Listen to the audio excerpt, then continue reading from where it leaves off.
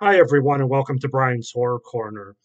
And welcome to this movie review video as part of my February horror series, which is taking a look at the entire Scream franchise, including the newest Scream movie that's still at theaters, Scream 2022 or Scream 5, if you will.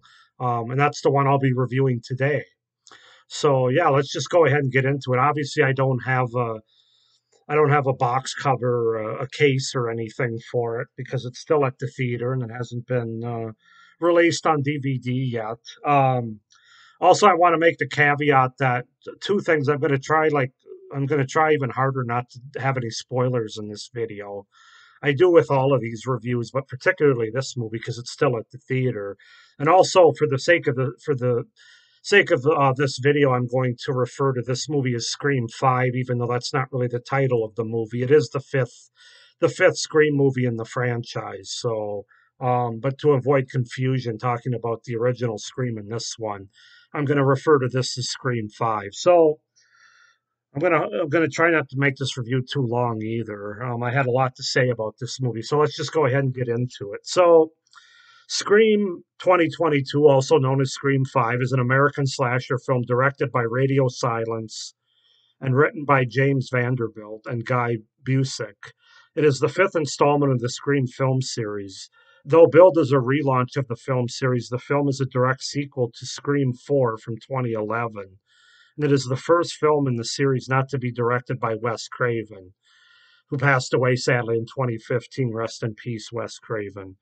The film takes place 25 years after the original Woodsboro murders, when yet another ghost face appears and begins targeting a group of teenagers who are each somehow linked to the original killings. Similar to the previous entry, Scream combines the violence of the slasher genre with elements of black comedy and whodunit mystery to satirize the trend of reboots and legacy sequels. The film also provides commentary on fandom culture and the divide between elevated horror and classic slasher films. So basically, the film opens 25 years after Billy Loomis and Stu Macher's killing spree in Woodsboro. A high school student named Tara Carpenter is home alone when she is attacked by Ghostface and left hospitalized. In Modesto, Tara's estranged older sister, Sam Carpenter, is informed about the attack by Wes Hicks, one of Tara's friends. Sam returns to Woodsboro with her boyfriend Richie to visit Tara at the hospital, where Sam is reunited with Tara's friend group. That night, Liv's ex-boyfriend, Vince Schneider, who is Stu Macher's nephew, is killed by Ghostface outside of a bar. At the hospital, Sam is attacked by Ghostface and tells Tara that she has been dealing with hallucinations of Billy Loomis, who Sam learned as a teenager was her biological father. Sam's true parentage resulted in their parents' separation and is why Sam became estranged from Tara. Tara, Sam, and Richie visit Dewey Riley, who's divorced from Gail Weathers. They ask for his help in stopping the killer, and he contacts Gail and Sidney Prescott, warning them about the return of Ghostface. So that's basically the setup and the opening, the setup, the premise, and the opening of the movie. Cast wise, we have Melissa Barrera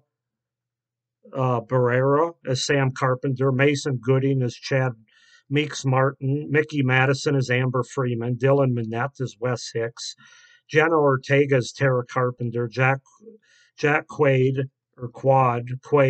as Richie Kirsch, Marley Shelton returning from part four as Sheriff Judy Hicks, Jasmine Savio Brown as Mindy Meeks Martin, Sonia Amar as Liv McKenzie, Courtney Cox as Gail Weathers, David Arquette as Dewey Riley, and Nev Campbell as Sidney Prescott. So yeah, it's a pretty big cast, and I basically wanted to list everybody there in case, as I'm trying to make my points here and talking about characters and things, that I don't forget the names of anybody or the actor or actress's name either. So yeah, Scream 5 I saw in the theater a few days ago. I went to an afternoon matinee, and I gotta say, for the most part, I enjoyed it. Again, just like part four, I've only seen it once, obviously. Um, so those two films, are going to be more off my gut from a one-time watch as opposed to the first three films, which obviously I own and have seen multiple times. But let's just go ahead and get into it, starting with the pros. I like the opening sequence of the film. I thought it was kind of a return to form from some of the more recent sequels where I don't think the opening was quite as good. The opening, a lot like the first movie, the original Scream, is suspenseful with some new, updated, clever twists and turns and dialogue. Um, it was sort of it's an enjoyable way to get into the movie, much like the first couple of movies in the franchise were. So yeah, props to the original or to the opening sequence of this movie. As far as characters go, there's a few of them that stood out to me that I want to mention. As far as our legacy characters go, David Arquette gets the nod in this movie as far as the character of Dewey. I thought he did a really good job in this movie. He wasn't always the best character in the previous four films, but in this movie, he's really all in. It seems like David Arquette as this character. He really gives it his all, and I think gives a really good performance. And the character itself is it's got a pretty nice character arc in this particular story. Also, for some of the new characters, I think the new leads, Jenna Ortega as Tara and Melissa Barrera as Sam, they do a pretty good job portraying these lead characters, um, and that they do a good job leading the way for the most part. I feel like in this movie, I thought their acting was good, especially Jenna Ortega. She really stood out to me. Barrera is a little bit more uneven, I thought, but she's also carrying quite a bit in this movie. So for the most part, I thought they were both really good, though. Um, Got to talk about the violence in this movie. Of all the Scream movies, I think I think Ghostface is definitely the most violent in this movie. It's not necessarily the goriest movie. I know some people say that it is, and I would say that it's up there on par with a couple of the other Scream movies. But from a violence standpoint, as far as the stabbing and the just the overall violence of Ghostface, this movie definitely ratchets it up most of any of the movies I think so far. Um, it is a very bloody and gory movie. I mean, the kills themselves are very bloody and gory. I think they're probably on par with Part Four in the original for me. Um, but I don't know that it's the goriest of the series. Again, some of this might change over time as I watch the last couple movies more. I have to give them credit. There's actually some fairly suspenseful scenes within the movie. I think they do a pretty good job of playing with the audience's expectations in terms of what they expect to have happen, and kind of turn that on its head a little bit. There's certain scenes, a couple scenes in the basement having to do with the refrigerator. There's a scene in a house earlier on in the movie. I don't want to give too much away, but yeah, they do a pretty decent job with suspense and also the opening sequence, of course, as well. Um, they do pay a lot of homage to the original Scream movie through the story of this one, as well as the sort of having the modern and clever sort of self awareness that they use in this movie. So you can tell the directors of this movie really tried to pay homage and give all the respect and credit to Wes Craven with what he created, and specifically the 1996 Scream movie. They even repeat some certain scenes or certain ideas with a new modern twist on it. So I thought they did a pretty good job in that regard in terms of paying homage. I especially like the new self-aware aspects that are used, especially as it relates to the name requel. And if you've seen the movie, you know what that's referring to. I don't want to get too into it, but my understanding is a requel is basically a cross between a sequel and a reboot. Thus the name requel, which is kind of what this movie is. It's definitely a sequel to the other. It falls in line with the other four movies before this as a fifth sequel, but it's also a reimagining, reboot in a sense from those other four movies. I think the filmmakers overall did a good job of maintaining the level of consistency that the audience has come to expect in these Scream movies. In terms of the quality and the overall tone of the other previous movies that were obviously Wes Craven directed Scream movies. And my final positive or pro, I'd have to say, is the movie looks really good. It's really well shot. The cinematography is really good in this movie. Definitely a step up from part four, which I had some issues with the cinematography and the colors and things of how they shot it in that movie. But it's definitely on par, on point in this movie. So yeah, those are my pros with the new Scream Five movie. Got to get into some cons as well. Just like the third movie, although not quite as bad. The writing, not having Kevin Williamson as the writer in this movie, it is noticeable again. Like I said, not as much as it was in the third movie, but it really misses Kevin Williamson's, especially in terms of the quick-witted and clever writing, both in terms of the story, but more importantly, I would say in terms of the characters in this movie. That's really where it's lacking. There are a lot of new characters here in this movie, and unfortunately, quite a few of them are pretty forgettable. Like I said earlier, that's why I had to. That's why I had such a big cast roll here that I named off because I wanted to. I just couldn't remember them off the top of my head, other than Sam and Tara, and of course our legacy characters. The rest of them, I was really drawing a blank on off the top of my head. So yeah, that's where the writing kind of comes back to bite them in the butt a little bit. The characters just aren't that memorable. We're introduced to so many as well, but we're just not given anything with them to end up really caring about them, especially in terms of what happens to them throughout this movie. Just very vanilla, I felt like the characters. Um, Another problem I have is the reveal of the killer in this movie is probably the most anticlimactic and underwhelming of the entire franchise, in my opinion. Um, they did the whole we'll try to be overly obvious to set it up so that the audience can't think that it's this person when really not being fooled. At least I wasn't in the least. Just poor setup. This is the only Scream movie that I was actually able to figure out who the killer was, at least partially, as early as I did, compared to any of the other Scream movies. And like I said, they try to throw you off by making it too obvious, but it just doesn't work. At least it didn't for me. I'm only speaking for me, but I just wasn't fooled by it. And I just thought the setup was really poor. And obviously, that's disappointing in a Scream movie because it's all about who done it and the reveal of the killer. On to that point, I thought the whole third act of the movie was kind of disappointing to me, a little bit underwhelming. There were no real stakes, and we kind of got the lamest killer motivations in the entire franchise, in my opinion. I'm not going to tell you what they are because I don't want to give spoilers again. But it's just the motivations just didn't work for me at all in this movie. Very cheap and lazy, I thought. And again, that goes back to the writing. Um, the characters of Gail and Sydney, as much as I love them as legacy characters in this franchise, they really feel they really feel shoehorned into this movie and are really only in the third act of this movie to begin with. Gail, I thought, was kind of shoehorned into the fourth movie a little bit too, but this is the first movie that I didn't feel like Sydney needed to be there at all, quite frankly, other than the fact that it's a Scream movie and oh, we got to put the butts in the seat, so Sydney's got to be in this movie. But when I watched the movie, I was like, she really didn't need to be here. Like in all the other four movies, you could find some connection, some reason for her needing to be there. Now, something does happen in this movie that does bring her back into the movie, but as far as the killer of this movie goes, there's really no connection specifically. I'll just leave it at that.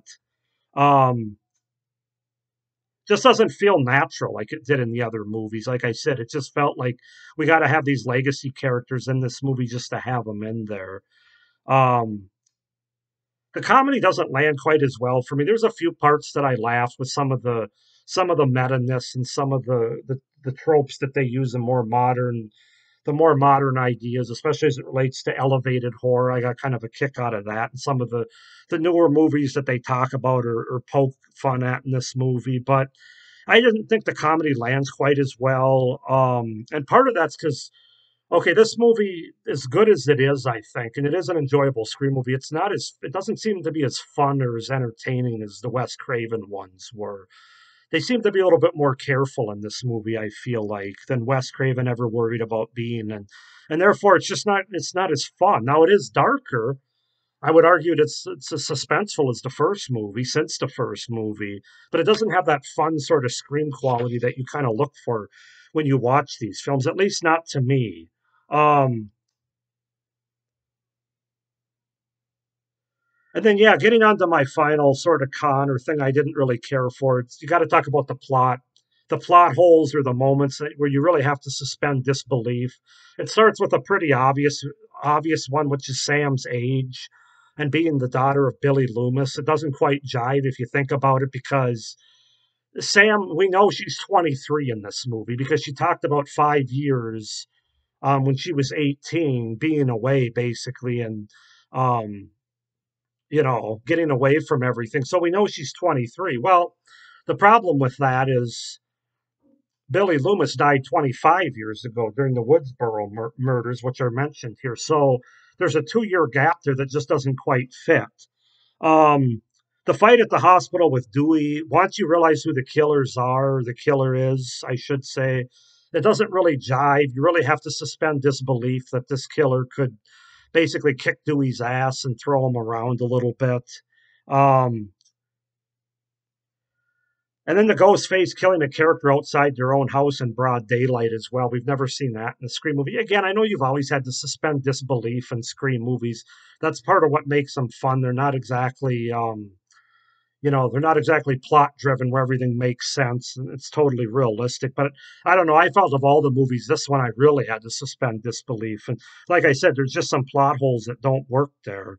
Um, Empty hospital hallways. I don't know about you. I've been to a few hospitals at night, even, and I've never seen a complete ward or wing of a hospital be completely empty, minus one security guard who was killed.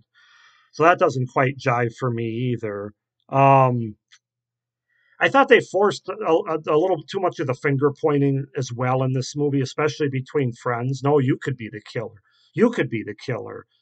It just kind of got old towards the end. It kind of reminded me of another recent movie that came out, Evil Dies Tonight.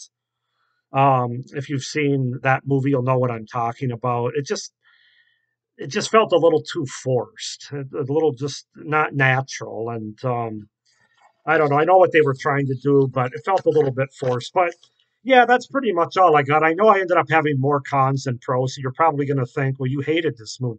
I really didn't, and I think I'm going to actually like it more upon rewatch. It definitely did feel like a Scream movie for the most part. I thought they did a good job, minus Wes Craven not being involved for obvious reasons. Kevin Williamson not writing it. I know he was still involved, which helped. He was an executive producer, I believe, of the movie. But overall, I still had a good time with it. It was still Scream. Um, they still they still had all the meta ness and the self awareness, ratcheted up to a modern version that I thought worked for the most part. And like I said, I enjoyed the two lead characters, and I enjoyed Dewey's character in this movie. And you always, as much as I like seeing Sydney and Gale, it just felt like they were pigeonholed in a little bit more in this movie. I already know they greenlighted a Scream 6, so I guess the only thing I would say is I kind of hope that don't feel the need to bring Sydney and Gale back because I'm assuming they're gonna have the two leads again, the sisters. But unless there's really a strong reason to bring them back, don't just bring them back because it's a Scream movie and we got to have Sydney in it. Because Sydney's, I mean, I just kind of feel like she's moved on now. She's in her upper 40s. She's married. She's got kids, and unless she's directly tied to anything to do with the movie, I don't think you should bring her back. I think you should really detach and move on here if you're going to continue making these. But those are just my thoughts about this movie, guys. Overall, I enjoyed it, and I'm going to give this movie a 7.5 out of 10. I thought it was a solid Scream movie for especially being a fifth entry, especially not having Wes Craven involved, and especially not having Kevin Williamson writing. Like I mentioned, there's a few things that I didn't like about it, but I could still watch this movie. It's enjoyable. So 7.5 out of 10 for me. If you've seen the movie, go ahead and comment down below if you have any questions about it, what your thoughts are about it, without giving any scenes or spoilers away. Please like this video and hit the little notification bell below so you don't miss my last video in this series, which is ranking all these Scream movies in the franchise. And please subscribe to my channel so you don't miss any of my great horror content coming up over the next 3 or 4 months that I already have planned. So thank you for watching this very long video. Scream 5's at theaters. Go check it out if you guys haven't yet, or Scream 2022. I call it Scream 5. But thank you for watching this video. Stay scared. Bye.